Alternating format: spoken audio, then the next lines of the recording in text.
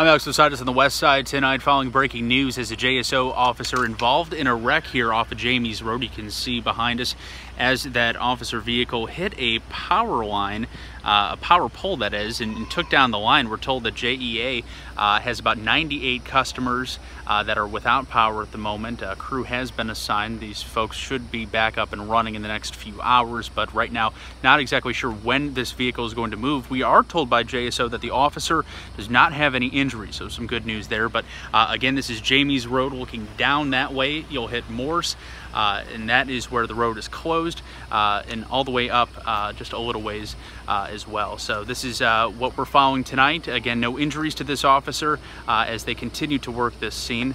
We're on the west side. Alex Westside is First Coast News on your side.